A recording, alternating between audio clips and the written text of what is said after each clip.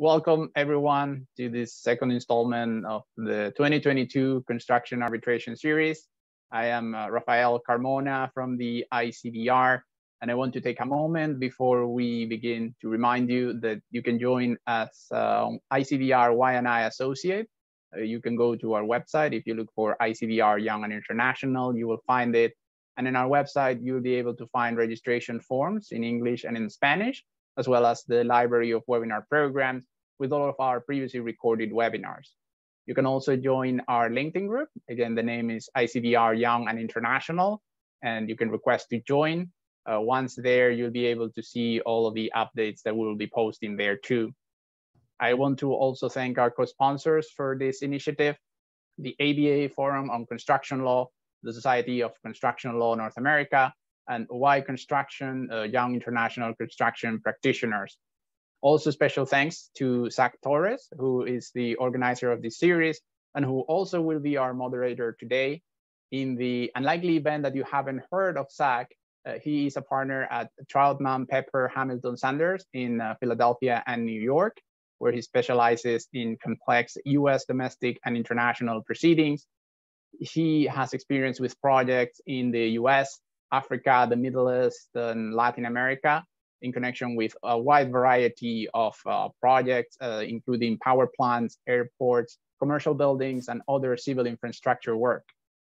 He is also a regular author and speaker in the field of construction and international arbitration, and he is an adjunct professor at the School of Law at Villanova University. With that, Zach, we're looking forward to this program. The floor is yours. Great. Thanks, Rafa. Thanks to everyone who's joined us today, and obviously to our panelists. This is, as Rafa said, this is our second year running this construction arbitration series, and I'm sort of always thrilled by the amount of attention sort of generated and by really the breadth of the audience, which is really truly international. We have people attending from all over the world, so thank you all for your interest. And today, what we're going to really do is focus on a subject of construction arbitration sort of near and dear to my own heart, just as someone starts to call me.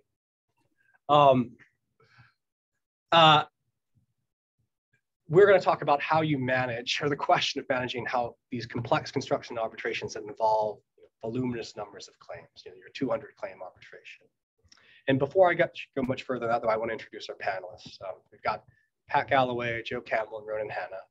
And let me just start by giving you some of their background. So let's start with Pat. Dr. Galloway is a civil engineer, an international chartered arbitrator, and a DRB member mediator with over 40 years of experience, specializing in energy and construction matters. She is a fellow in the College of Commercial Arbitrators and is really the only non-lawyer elected to the college, a member of the National Academy of Distinguished Neutrals, and a member of the Dispute Review Board for Foundation. She's also a member of several arbitral institution panels, including energy and construction and commercial panels for institutions like the ICDR, AAA, ICC, the Chartered Institute of Arbitrators, the LCIA, and CPR. Dr. Galloway has also served on the AAA's board of directors from 2009 to 2020, has lectured on numerous occasions and published in numerous journals on mediation and arbitration, and received numerous awards, including the AAA's Director of the Year. So Pat, thank you for joining us. Next up is Joe Campbell. Joe is counsel at Borden, Ladner & Gervais in Toronto.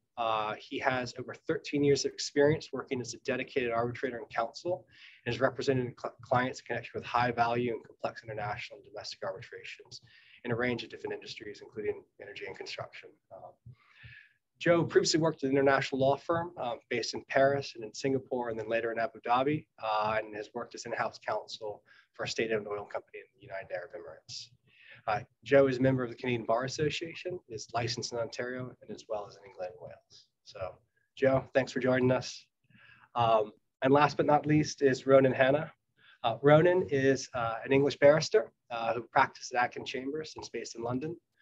Ronan specializes in construction and engineering disputes and acts for employers, contractors, and designers, and is regularly instructed by U.S. clients operating internationally.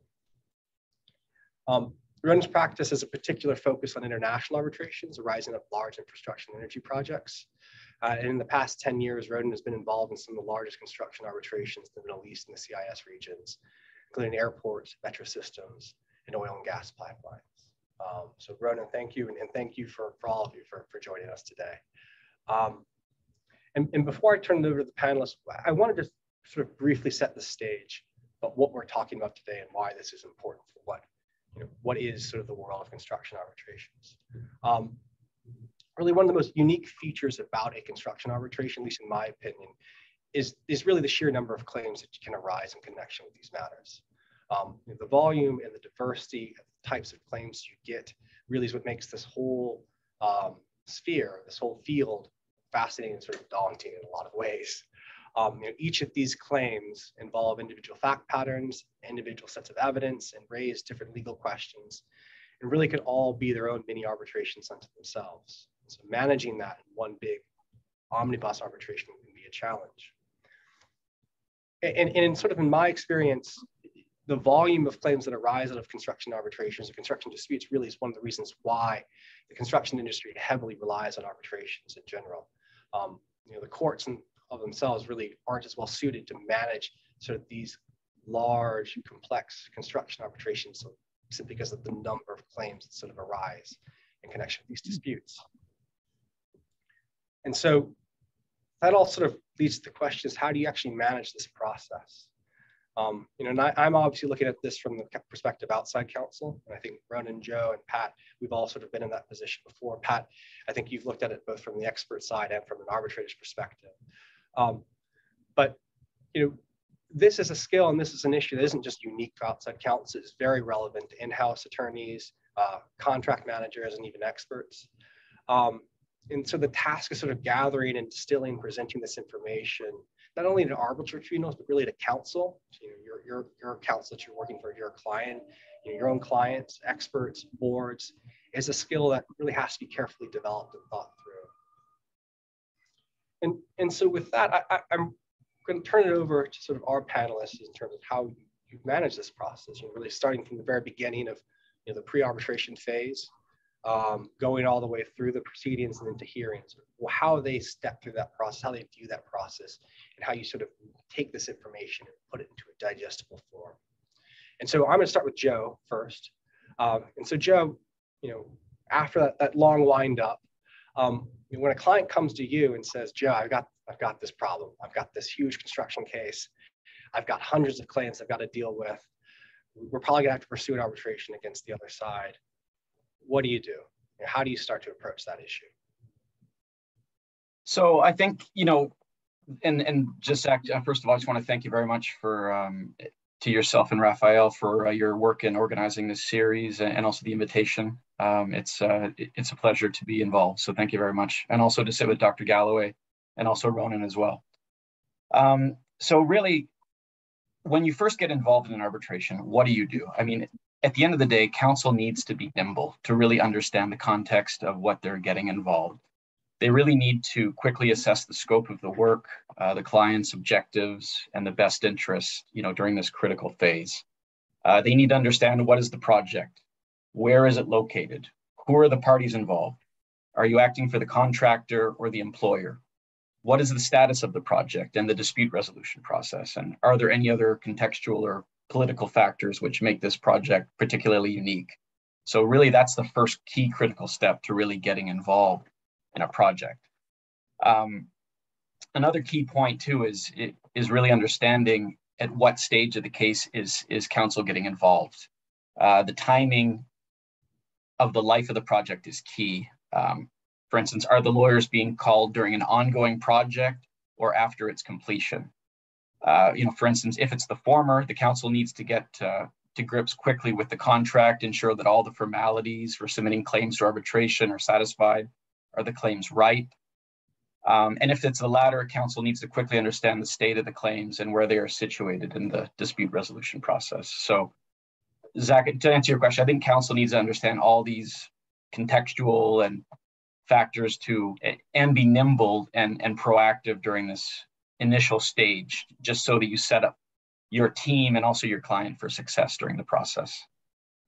And so, Joe, how do you sort of just flowing off of that, when you say teams, looking at it from an outside counsel's perspective, how do you actually structure a team? Like, how do you, get a team of, whether it's partners or associates or paralegals or whomever, or barristers and experts? Like, how do you start going about deciding, who you need, who is doing what, and how do you, clear that with the client, make sure they understand what you're doing and why you're doing it? Yeah, well, again, I think that, I think that everyone on this panel and certainly in the audience will agree that, no two cases are ever the same. You're always dealing with different clients, different scopes of claims, different issues. So I think that ultimately, the team really needs to understand what needs to be achieved, the scope of the issues, how many different claims are you dealing with? What's the documentary record like? What's the project record like? So I think that once you really assess, this multitude of various factors, then, it's basically a project management skill. You need to be able to effectively understand the scope of the work that needs to be completed, and also understand what resources you have at your disposal, what the budget of your client is, in terms of how much have they dedicated to this process.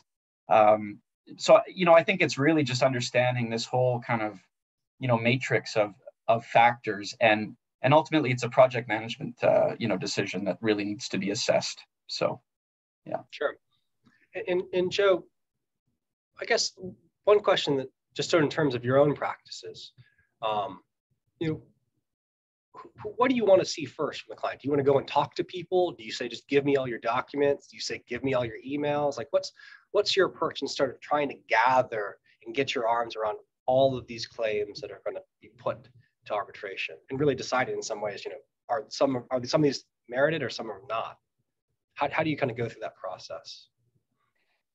Yeah, I think ultimately it depends on the context of, the mandate and the appointment, and where the actual case sits in the whole timeline of an arbitration matter from start to finish. I've been involved in cases, in fact, with you, Mr. Torres Fowler, and also Ronan, where we were appointed as counsel, I think upwards of 1.5 years or 2 years before the notice to arbitrate was filed. So, during that process, we had a very long lead time to actually go to the project site, to work with the client's legal counsel and also other project personnel to help develop all the claims, to really understand the documentary record, and really to help guide the arbitration before any kind of statement of claim was filed or anything like that. So again, I think that's ultimately that the answer to your question depends on the context of the appointment, depends on the context of, where everything sits in the timeline. I've recently been involved in another case where we've essentially been appointed as counsel, and we need to, draft a statement of defense, under a very, very short timeline. And in that case, you're just kind of prioritizing, not necessarily different things, because the best interest of your client is always, the fundamental priority that you need to stick to.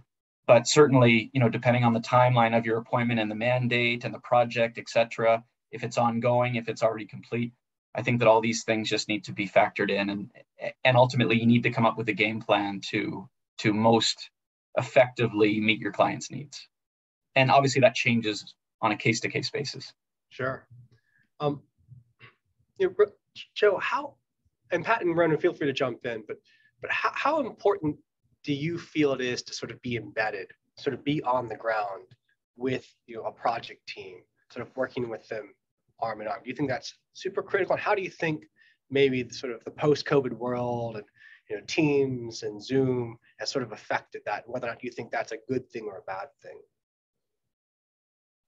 Yeah, I mean, I think it's extremely important to be embedded with your client and to get to know your client, preferably on a face-to-face basis, like we have, Zach, on the matters that we worked, together in the past.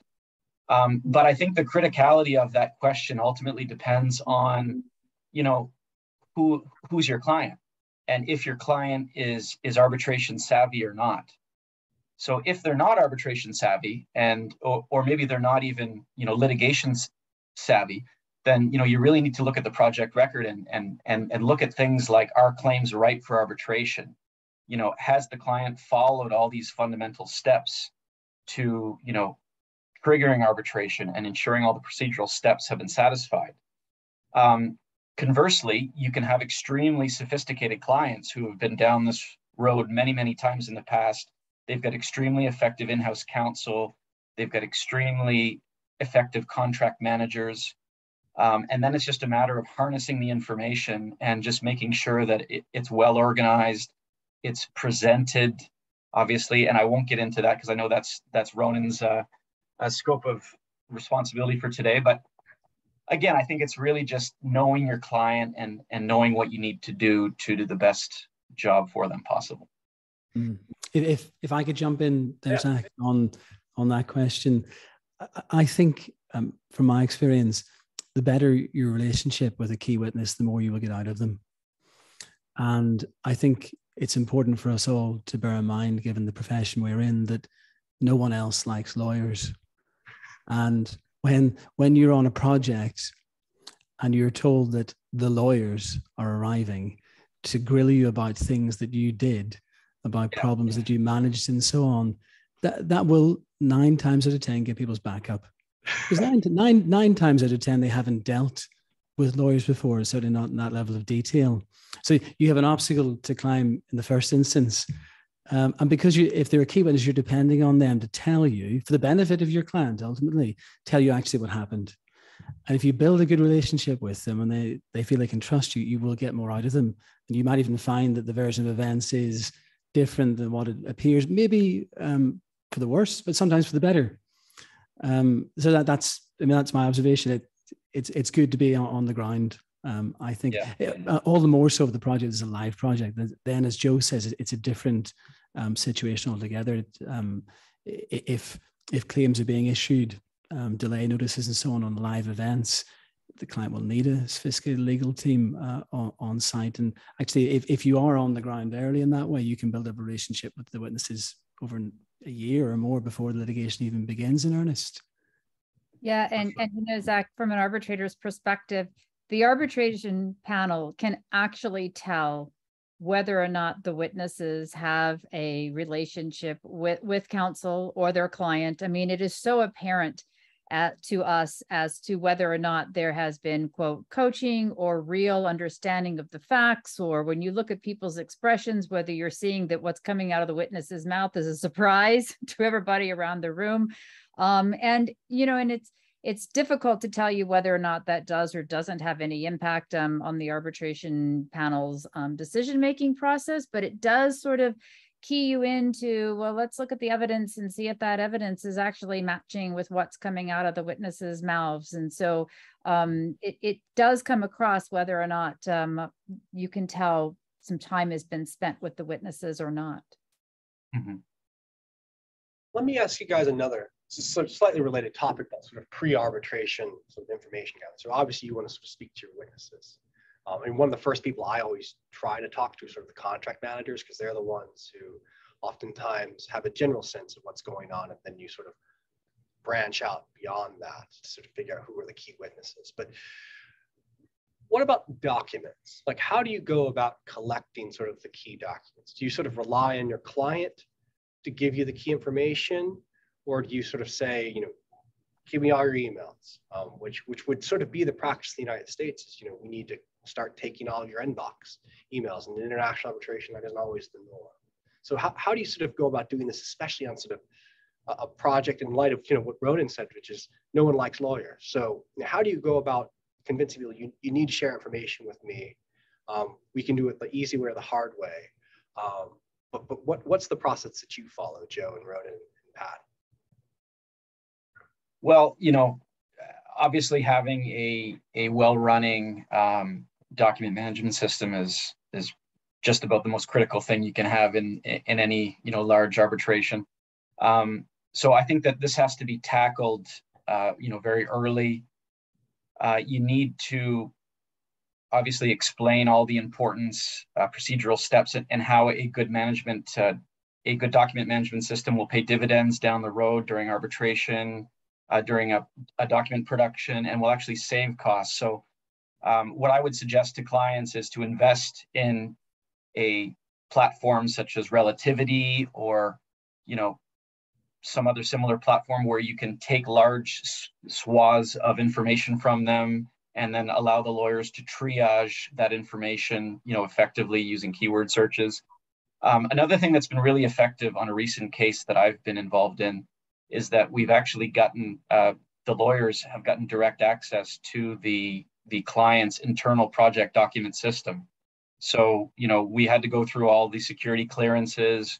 We obviously had to learn how to navigate that system, learn the structure of the documents, determinations, instructions, etc. But at the end of the day, as Ronan very rightly said earlier, these project personnel, sometimes they have a complicated relationship with lawyers. Sometimes they're working on troubled projects and already have massive amounts of their own day-to-day work, let alone feeding documents to lawyers. So I think that this has been a really effective tool in a recent matter I've been involved in. And again, it's really worked seamlessly to just give the lawyers direct access. But yeah. And Joe, one other question, and I'll probably tell you what I'm thinking, but I'm curious if I can get it out of you by examination. But are there any particular tools that you think are useful just for sort of organizing all of this information, sort of in shorthand? Like, is there, a practice that you use when you're sort of saying, I have 100 claims. How do I understand what these claims are about? How do I understand what the exhibits are, the documents are? How do you go about sort of putting that together in some usable format that you can reference in the future?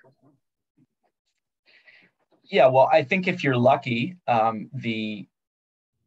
the project is already going to have like an effective claims management system where claims are numbered accordingly, and documents, when they're issued to the other side or when they cross the line, are issued a particular claim notice number or whatever. So then lawyers can take that that suite of information, organize it on their own system. And then ultimately, it's up to you. It's up to the lawyers to triage the claims by claims that have a high strategic value or a high monetary value, and you just plan your time accordingly on that basis.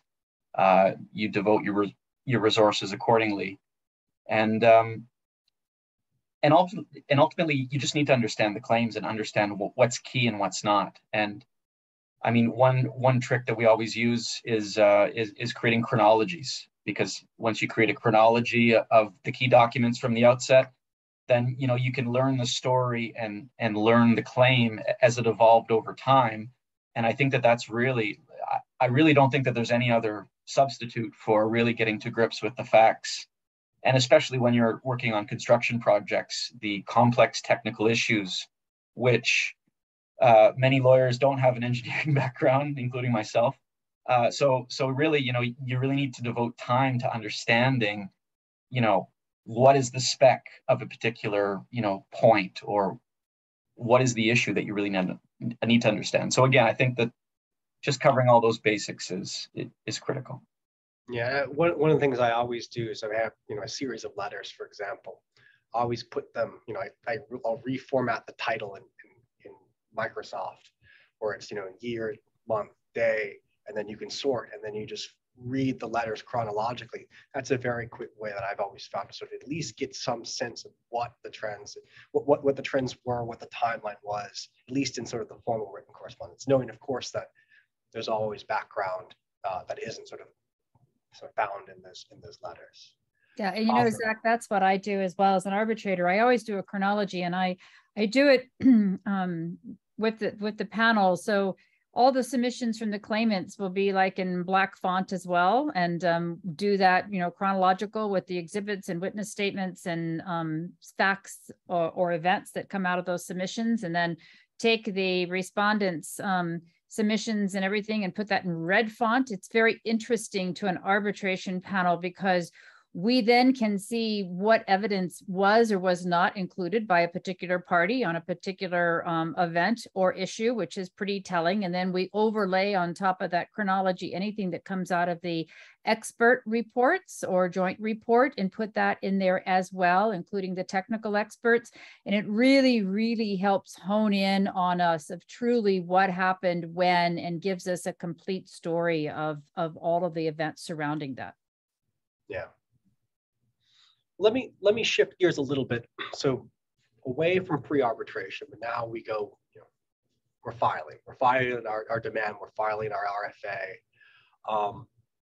Ronan, what do you think it takes to sort of start thinking about how you present this during an arbitration, pre-hearing stage and during sort of the hearing and sort of leading up to the hearing when it comes to advocacy?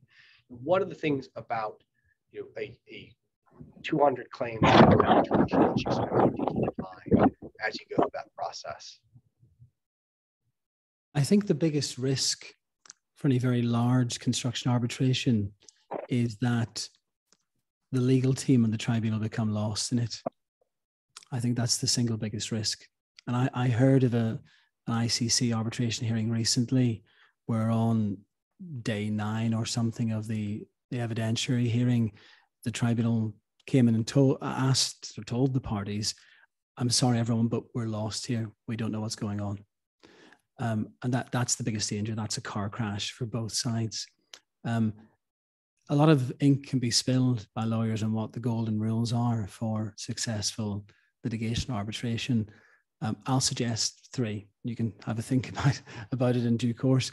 The first is frame a narrative. The second, follow the money. And the third, help the tribunal. Now, one might say, well, those are rules that just generally apply to every litigation, and that's true. But the demands in applying those rules successfully is a bit more tricky on a very large case. So frame a narrative, to take that to begin with. The risk of very large cases is what I would call atomization of the dispute, so that what ends up being presented to the tribunal is not a case, but rather 200 atomized individual claims. And you open the case on the basis of saying to the tribunal, I'm sorry, each claim is an idiosyncratic, it needs to be decided on its own facts and its own merits. Well, it is true, every claim is ultimately decided on its own facts and merits, but you want to build a narrative around that. I did a case last year, it was sizable. It was ICDR arbitration in the Middle East. The other side's written opening submissions were 5,000 pages, possibly 7,000. It became so big, it became irrelevant. They were 4 feet high, piled up on my desk. And they proceeded largely on the basis of claim 1, 50 pages, claim 2, 50 pages, and so on. Ours were substantial, but nothing of that order. And I thought that is a document that it seems to me is very unhelpful to the tribunal. One, there's absolutely no chance of them being able to read it before the hearing begins, or possibly ever. But also, it doesn't draw the threads of the case together. The dispute is greater than the sum of its parts. If you look at only each individual claim in turn, you will miss the bigger picture. And as advocates, that's a missed opportunity, because your ultimate objective should be to thread facts and events together into a narrative and to pitch that narrative to the tribunal, and hopefully pitch it in a way that makes you the good guy. Because one of the most successful things you can do is if you walk out of a hearing and say, we have established, I think, that we're the good guy, then you know that good results are going to follow. The tribunal, if they think the merits are with you, they will make 50-50 calls in your favor. They will find creative ways through legal problems to help you and so on, because you're the good guy. And you'll never establish you're the good guy in the dispute by looking at each dispute in an atomized way. They need the bigger picture. And all tribunals, well, I think almost all tribunals are ultimately merits minded. They're sitting there wanting to find out, I think, who the good guy is, and they want you to help them to do so. And looking at every one of those 200 claims in an individualistic way is not going to help that. As Joe mentioned, chronologies, a key thing. something that's, as a mistake that's often made, is not putting forward a story that's in any way chronological. I mean, in that case, that opening, it was, there was no overall chronology. There were many chronologies for each claim, but no overall chronology. But it's the overall picture that allows the claimant, that allows the tribunal to say that, for example, you as claimant were massively messed around with continuous changes, or that if you're the employer, maybe the contractor had continuous cash flow problems. It's events that are repetitive throughout the chronology. Only stepping back and telling the story end to end can you actually see that. And that requires the chronological story to be told in writing at some point. Maybe it's in your pleadings, although that's quite an early stage for it to be told. Maybe it's in a couple of key witness statements, but more likely in IC arbitrations anyway, it will be in a very big written opening. And certainly in the English legal tradition, the first and maybe the biggest component of any written opening will be a very chunky chronology. And the rest of it then piggybacks off of that. So when you turn then to discuss claim 1, you can actually say, well, there are paragraphs X and Y or sections X and Y above in the chronological part of this opening. You've had all the facts on claim number 1. Now let me tell you about the legal issues or the technical expert issues or quantum. So there can be synergies between the different sections of the written openings. That's how we like to present things. And you want to be able in your written opening to say there's some key narratives. I'm going to develop them at the hearing, and they're as follows: cash flow, continuous change, no baseline program was set down at the start, whatever, important things. So that's the first issue, framing a narrative. The second, follow the money. Joe has already alluded to this. It's not just a question of looking at the value of your claims, but also balancing that with merits, and also balancing it with cost proportionality too, and time. Because the sheer scale of these disputes means that there will always be a degree of time pressure. One of the things that crops up, I find a lot, is the fact that there will be the large claims, and then there will also be a host of smaller claims, and they can turn to be a thorn in everyone's backside. And it's a good idea, I think, if you can get the tribunal on board to try and case manage those smaller claims at an early stage. They may be actually small on any view, in the sense that they're each only worth a few $1,000s. They may be small in relative terms. The delay and disruption claim might be $300 million. The smaller claims are 300, 400, 500,000 each. In relative terms, very small, perhaps in not nominal terms. What can be done about those? How should they be pleaded out?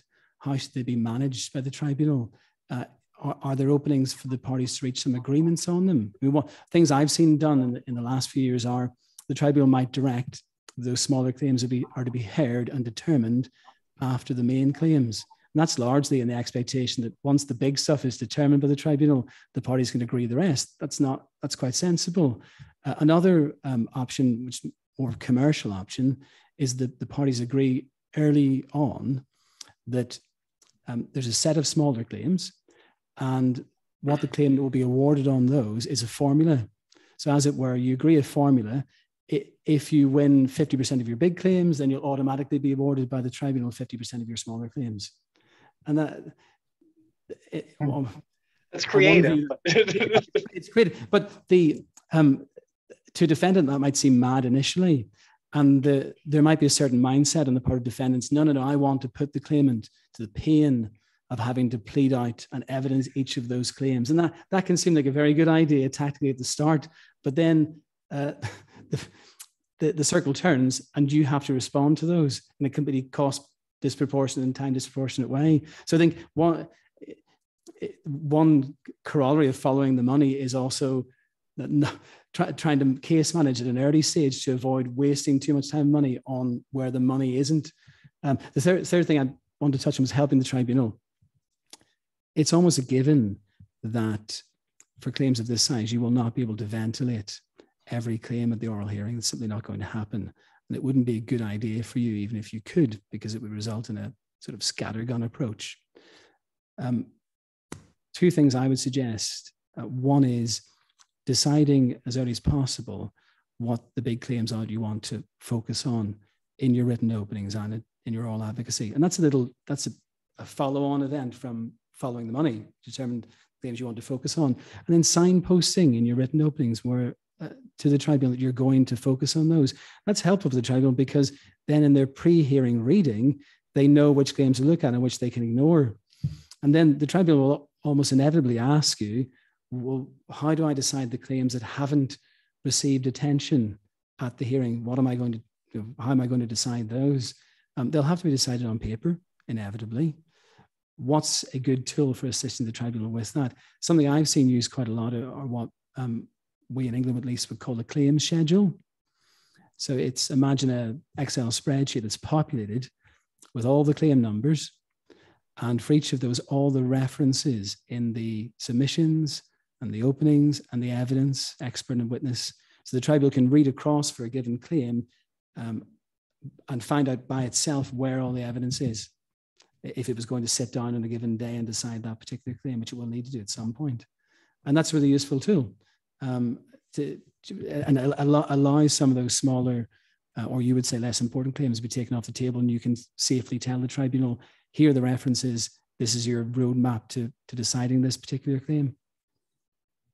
Ron, let me ask you a couple questions just about more sort of nuts and bolts of your views on these claims. I mean, the thing you led off with was your story of the 7,000-page written opening. Like, how do you avoid that type of document? Because obviously it's so large that it's probably useless to the arbitrators, especially if it's an opening, right? They're never going to read it before they get to the hearing. And that oftentimes has been, in my experience, a very similar, well, I've had a very similar experience where you have these robust submissions that, in truth, the arbitrators neither have the time or the patience to read through in any real amount of detail to educate themselves before, whether it's a 5-day hearing, a 20-day hearing, a 30-day hearing, they can be, exhausted just by the sheer amount of volume of information.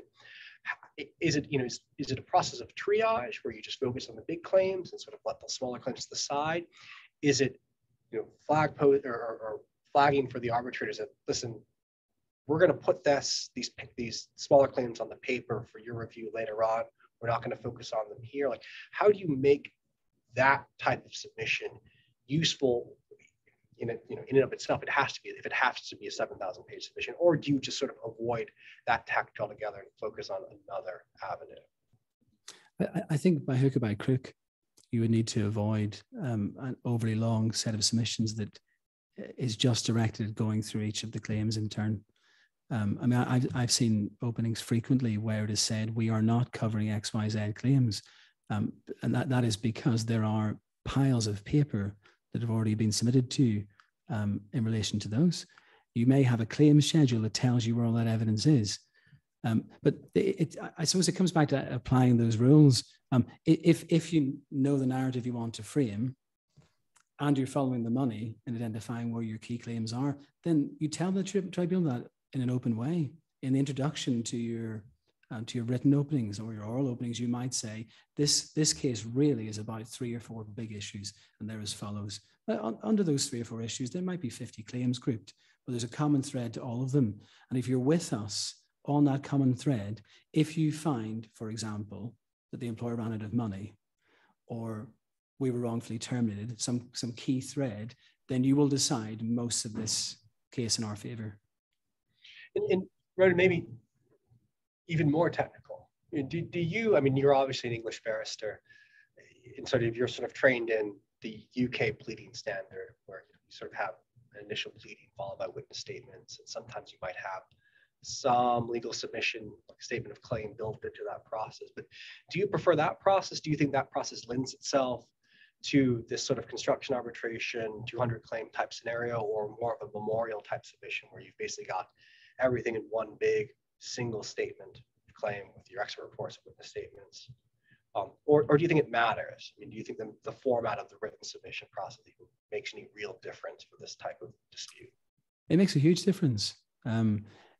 People's preferences will largely be driven by the domestic environment they're coming from. So from England, yes, we have a style that's similar to the US, pleadings, followed by discovery, followed by witness evidence, followed by written expert reports, and so on. But individuals from more civil law backgrounds, whether that be Mideast, continental Europe, South America, will have a very different view.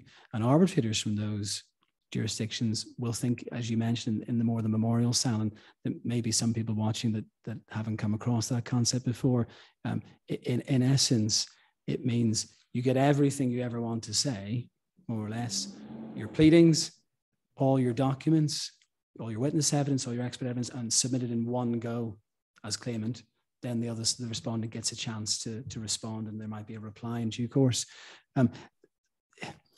It's an attractive approach to clients sometimes because lawyers can budget and say, well, I just need 6 months, I need X million dollars, and I'll produce your case for you. I think it struggles to accommodate these very large construction disputes. When I've seen it used, the difficulty is that with such a multiplicity of claims, your understanding as a legal team, sometimes as a client team, develops over time.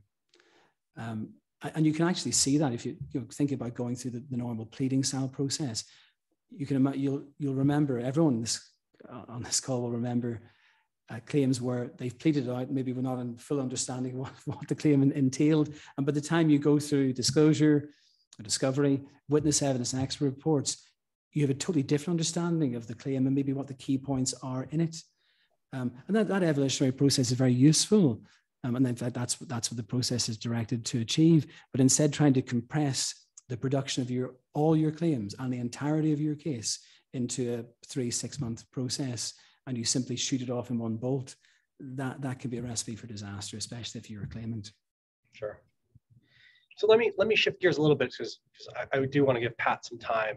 And Ronan, I think what you said, Pat has probably a lot of experience with, a lot of opinions about. So I do want Pat to have a chance to sort of weigh in. But Pat, so from an arbitrator's perspective, you get an RFA or you get a demand. You say, oh man, I've got 200 claims I have to resolve. I sure hope this counsel knows what they're doing because I don't want to have to suffer through this process. What do you think is useful to you?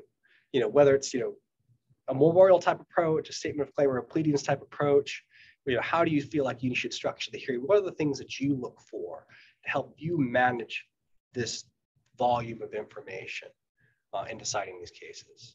Well, first of all, I think your arbitration panel should be shot allowing a 7,000 or 5,000 page submission. We always try to work with the parties early on generally getting an agreement on some type of a, page limit on the submissions, even though recognizing it may have appendices or certain types of attachments or all of that, because as you said, if it becomes so overwhelming for the panel that there's not a time to read it, then it's a disservice not only to your client, but to the arbitration panel. And then nobody actually is able to grasp what's before them.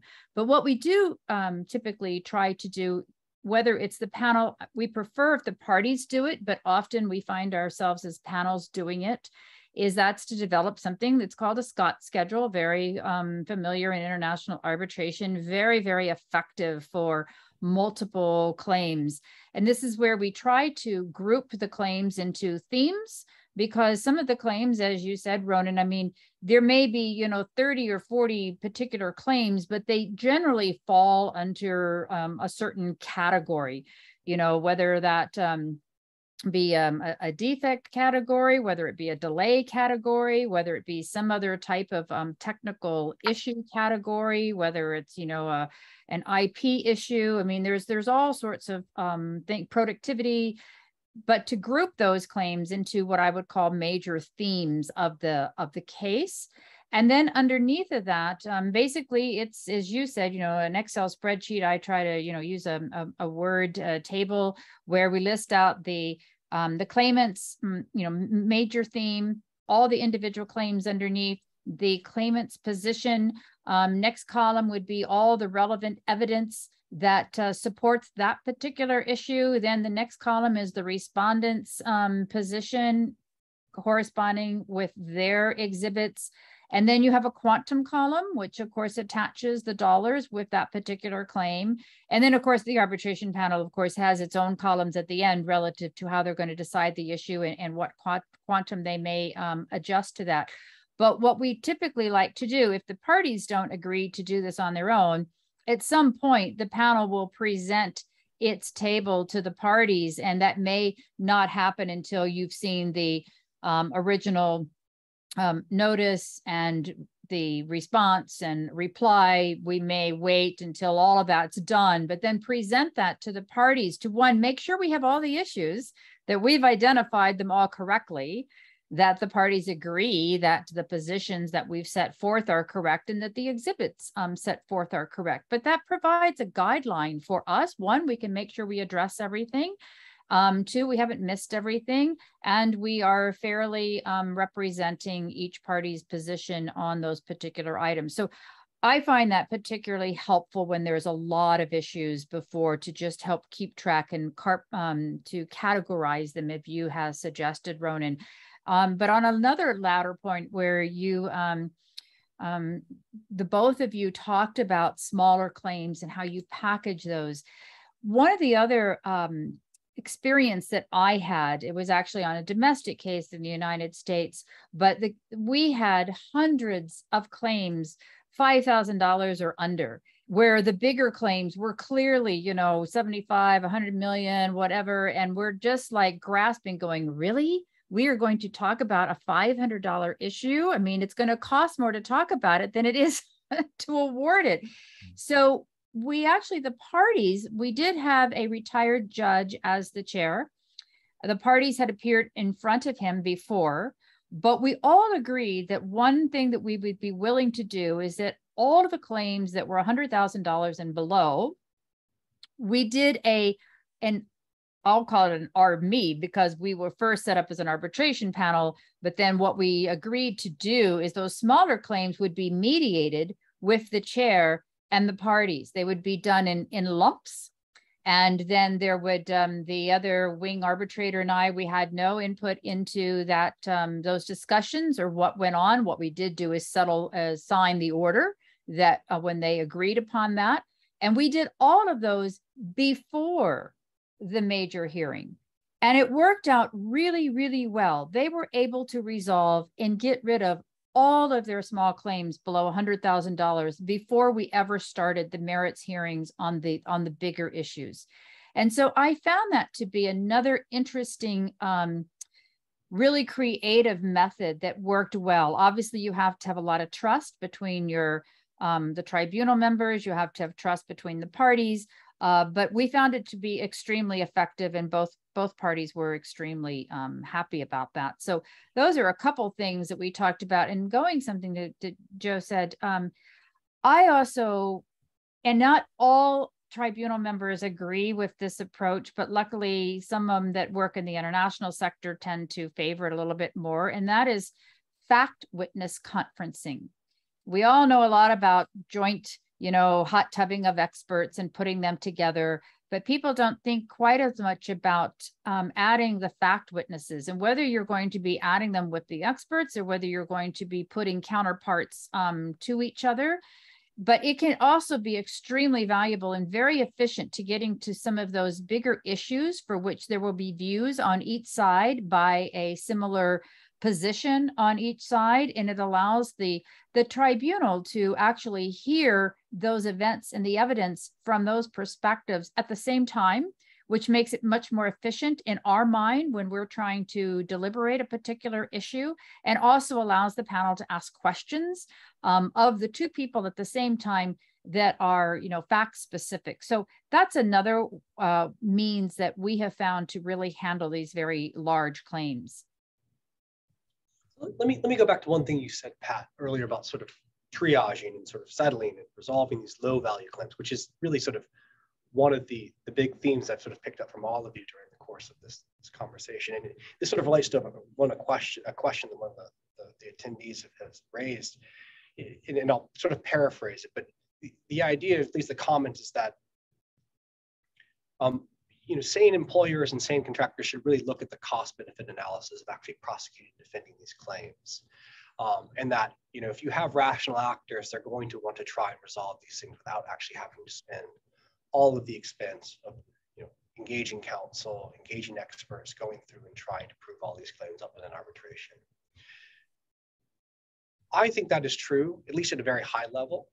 But it is a practical matter. I find that when you have a really contentious project, that is often harder to achieve than not. And I think, you know, techniques like Pat described, Ronan, what you described, are ways to go about that. But how often do you find that to be the case, where you've just got such an entrenched position on both sides?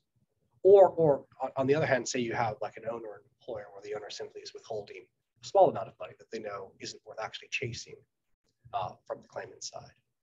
How do you sort of deal with these types of issues really at a practical level to get the parties to sort of come together and realize, is it worth prosecuting these claims? And if it isn't, how do you get them to an outcome that makes the most sense in terms of cost benefit analysis? I think it personally takes a really good case management aspect from the tribunal to get the parties to recognize that. I mean, both parties know that the tribunal is going to be making the ultimate decisions here. And despite how contentious relationships might be, and believe me, I've been in a few where relationships appear to be quite contentious, knowing that they're looking at the decision maker, they tend to pay attention to what the decision makers are requesting of them to do in order to help them make the best decision. And so with a good panel that recognizes that this cost benefit analysis is really important, and sometimes we will even do it for them. I mean, we will calculate in our mind the cost in that room on an hourly basis. And then we will take some of the claims and we will basically show how ludicrous it is to be spending this much money to resolve claims that are a fraction of the hourly costs that the parties are actually paying. And when we can get the ultimate parties, who we kind of insist be in the room when this discussion is going on, to recognize this, I think it actually really has a psychological impact on the ultimate client, who then is more willing to consider alternatives on how to best resolve those without doing them on an independent, whether it's a formula, as Ronan has said, whether it's the ability to go away and settle them, whether it's this Mead-Arb or Arb-Mead, suggestion. I think that really depends on the particular case at hand, and it depends on the parties. And as I said, it contends a lot on the trust between the parties and the trust between the tribunal members.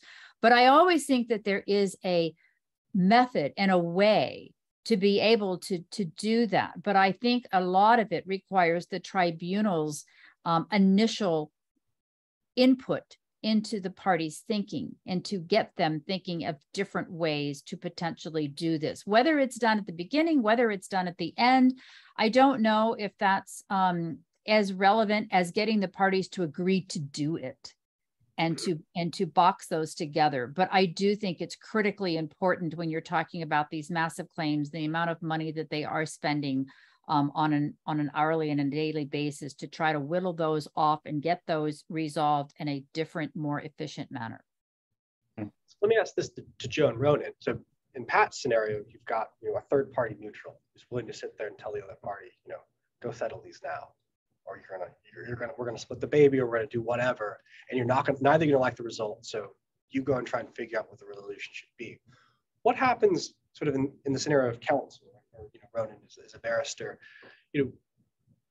prior to even the appointment of an arbitrator, or even sort of in the very interim stages of an arbitration. What can you do to sort of get parties to sort of come together and manage these low value claims? If one party simply says, I don't want to settle these, go chase me for the money, or you have a client that says, I'm not going to take anything less than 100 cents on the dollar. How do you sort of manage that dynamic? Well, I'll just step in first. I think the first thing is to just complete a proper merits assessment of all the claims, and then contrast that merits assessment versus the amount in dispute for each particular claim. And as Pat just said, it's ultimately a cost benefit analysis. And if the client doesn't understand these clear kind of financial time elements, then I think that's that's something that just needs to be cleared with them ultimately at the beginning. And if they understand, great. If they don't, then obviously you need to come up with more creative ways. But that's certainly my first would be my first step in the process. I mean, for my part, it's obviously a difficult conversation to have with the client before you even issued your notice of arbitration to give up some of its claims. The most tricky situation is where there's a huge multiplicity of small claims, but they actually add up to quite a few millions of dollars altogether. That's the trickiest situation. Yeah. And no client wants to be giving something away before it's even begun. I think it's a question of having a very open conversation with them about costs, and making them realize for those smaller claims how hard fought they might be if the other side choose to do so.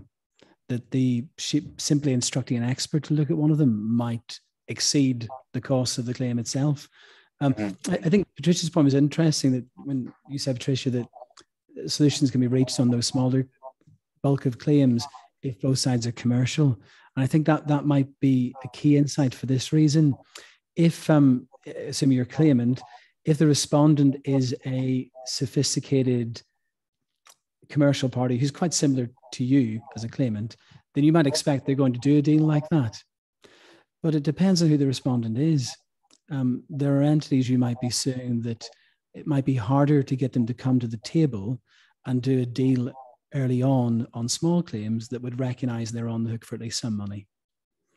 And I have in mind in particular, perhaps entities from a very different cultural or national background, or governments or state-backed entities, where the sheer mechanics of bureaucracy moving so slow, it can be very difficult to get the permissions and the authorizations within the government or state-backed entity to agree to pay money, especially at the start of an arbitration and early case management. So perhaps something to think about, but before embarking on 200 claims, which add up in totality to 2 million, might be, how is the other side going to respond to this?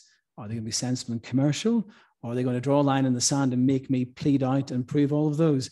If it's the latter, that might end up being a disproportionate disaster for the client, and it's better off they don't do it in the first place. Let me take off a couple more questions. I know we're sort of running out of time, and I like to keep this sort of an hour timeline. One question, maybe this is just sort of rapid fire for you guys. Ronan, you'll sort of know what a skeleton argument is. But what is your view on sort of using skeleton arguments and page limits for legal briefs, when sort of keeping on the theme of the 7,000 page submission that you described earlier? And do you like page limits, or do you think they sort of unreasonably constrain your ability to put forward the case? It's coming from the UK, because an American, I think, would view page limits as quite useful. I think that's very common here. I mean, the 5,000 page written opening, I mentioned it was exceptional. Pros and cons. There will sometimes be a page limit imposed, and you genuinely say that doesn't give this case the credit that it deserves, and it will be difficult. It might actually be difficult to help the tribunal within that page limit. I think if it was me, I would suggest the tribunal that page limits for closings are probably more important than for openings. A good opening can be a permanent resource for the tribunal. It can be something that in your written closing you say, please go back and read our opening. The case was set out there. You may say, we actually proved it at trial. Here are the transcript references. That's an effective closing. The danger with long closings is that they're used as a vehicle by the parties to develop or change their case. I think that's why tribunals often impose page limits. By the end of the hearing, if the tribunal was properly helped, if the openings were good, closings don't need to run for thousands of pages, or even for multiple rounds. I mean, that's another very common thing to be ordered in IC arbitrations and multiple rounds of closings. I think most advocates will tell you that after the first round, it becomes a waste because you're simply recycling arguments. So I mean, 5,000, 7,000 pages, whatever it was, it should never have happened. But realistically, no tribunal would have necessarily expected that. Again, all the risk for the tribunal, I suppose, is that if you set a page limit and you set a high one, like 2,000 pages, the parties will work to fill it. If you have experienced advocates in front of you as a tribunal, I think you normally have to trust that they're going to know what you need to have put in front of you, and how long it needs to be, and how detailed it needs to be. Again, Patricia has mentioned trust a couple of times. There has to be trust not only within the tribunal, but also between the tribunal and the advocates. And if that's built up, then by the time you get to the final directions hearing, the tribunal shouldn't feel a need to shackle the advocates and tell them precisely how to run their case. No. And don't get me wrong. I mean, I wasn't talking about a 50-page limit on openings. And remember, I did preface it by indicating we asked counsel to meet and confer and sort of agree as to what might be a reasonable page limit, whether that's 150, it's 200 or 300 or whatever. But the reason I say that is because I have been in several matters where I believe one party was not treated equitably because one party did submit several hundred pages, the other being from a different nationality, who was more used to probably having smaller and thinking that smaller was all that should be submitted. I don't think was given the full opportunity to present its case, as you said, Ronan, and we felt that it wasn't really a fair submission. Yet here we are. I mean, we couldn't say, oh, by the way, you can supplement, because that leads to all other kinds of issues, as both of you are aware. So that's why we encourage the parties to meet and confer and come up with a reasonable suggestion, plus or minus, right? So that both parties at least are submitting on what I would call an equal plane basis. Mm-hmm. Yeah, I see that. Let me get you one last question that the audience raised, and this may be shorter. I don't have the answer off the top of my head, but are there any other, we mentioned, Joe, I think, and Ronan, you mentioned relativity. Are there any other sort of platforms that you have seen being used that you found useful in the context of these large construction arbitrations? Well, I mean, relativity is the main one that I've worked with recently. I worked with one called concordance quite some time ago, which I didn't think was as effective, for triaging documents and for managing, project documents. Now, on the internal side of clients, I find the ACONEX system works extremely well, and that is, that's I alluded to previously about having access to a client's internal system, and that was an ACONEX system, and it's seamless for external parties, provided they've gone through the the various security clearances to access a project record. You can take any particular letter, determination, decision, whatever you want. It's at your fingertips and very user friendly. So those are the ones that I've been had the most positive experiences with. Over the last couple of years, I've done a number of fully electronic trials and fully online using the Opus system. Yeah. They should probably be paying me to give that plug for them, but which is useful because it combines the transcription with a document management system, and also electronic presentation at the hearing. So you get all three in one area. So whether you want to look up today's transcript, search for a document, or present something, you just go into the one portal online. I thought the search function was as good as relativity, which is probably, as Joe says, the market leader. I have a question. Sorry. No, I'll go ahead, Zach. It's just, I kind of wanted to go slightly off piece just on one last little point that I had a question for both Ronan and Pat. No, all I was going to say is that there's a lot of technology development, especially in sort of the e-discovery space that's gone on in the last 10 years, where the level of sophistication of like AI and all of these other sort of platforms, I don't have them off the top of my head. Certainly I know that the individuals in sort of our e-discovery department have just a massive amount of tools out that really help them sort of sort through this information. But that was all I was going to say. So go ahead, Joe. It was just really just to piggyback on what Ronan had said about using Opus, and also just, and I'm sure that this particular question's probably been debated ad nauseum the last couple of years, but Pat and Ronan, what's really your experience in the effectiveness of all these online hearings that you would have conducted, over the past 2 years? And do you think that, going forward, we'll see more of them, less of them, or do you think we'll get back to the more traditional kind of setting, in person, et cetera? Well, from my personal experience, they went very well. One of the things we're talking about electronic, I mean, the panel would always ask the parties to whether it was a thumb drive or a hard drive to organize the documents, for us so that it was easily retrievable. And we would typically have 2 screens or maybe even 3 screens up at a time. And they were valuable. And I make 2 comments relative to the online arbitrations, both pros and cons. From a pro standpoint, the one thing that I think wasn't as obvious as it probably has become is that the tribunal actually has a much clearer view of the witness testifying, because they are truly up front in your face, and you can see every little detail about every single person, but their expression, their eyes, and so from a witness standpoint, it was quite telling. But saying that, the little tiny thumbnails that are on the rest of it of everybody else in the room is basically impossible to try to keep track of at the same time, and to see reactions and to see facial. And so I really just think it highly depends on the matter at hand. There are certain arbitrations that I believe still can go forward virtually, and probably should go before virtually, whether it's because there's few witnesses or there are few claims at hand. They're not necessarily, I mean, everything obviously is contentious. You're in arbitration, but they're not overly contentious.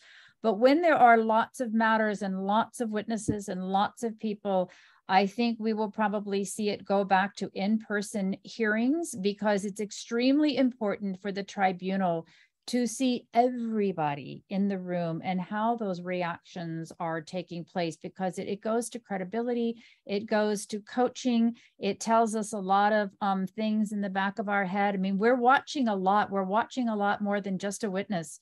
And so I hope that answered your question, Joe, but I think that it depends, but I think we will see, and maybe even hybrids, I think we will see more and more where a witness will be zoomed in, because it's not cost effective to bring them all the way to the arbitration. Right. And more of us are just fine with that. Right, yeah. I agree with everything you've said, Patricia. Advocates much prefer in-person hearings for the reasons you've given. It's the reading of the body language in the room. When something's going badly for the other side, you first of all look to the other side's lawyers, then you look to the face of the tribunal. In fact, a lot of time, as you say, is spent reading, everyone's reading everyone else's body language, not only during the hearing, which can be done to a certain extent online, although not as well for the reasons you say, but also in the breaks, when the testimony stops, how is everyone getting on? If lawyers easily forget, as you say, the tribunal sees everything, and sometimes because it might be an elevated platform, it sees a bit more than everyone else. But how the lawyers on one side interacting during the break? Is the client rushing across the room to, tug the jackets of his lead advocate? Is it looking frantic? That's all that happens, and that's the humanity of a trial, and that is lost online, unfortunately. Yeah. Interesting. Very interesting. Well, Pat, Joe, Ronan, we are 10 minutes over, 11 minutes over. I'm going to cut us off now, because I want to keep it short. But I do want to thank you all. This was a pleasure. I joked with Ronan and the rest of you before we started that this is something I think we could spend hours speaking about, because this is sort of what we live for. But this has been wonderful. Thank you all. Thank you, Rafa and the ICDR Y&I for helping us support this. Thank you for the ABA Forum on Construction Law, Society for Construction Law North America, and Y Construction for their support. And with that, I think I'll sign off. But thank you all again. Great. Okay. Thank you, Zach. Thank you, guys. Bye. Thank you, Pat.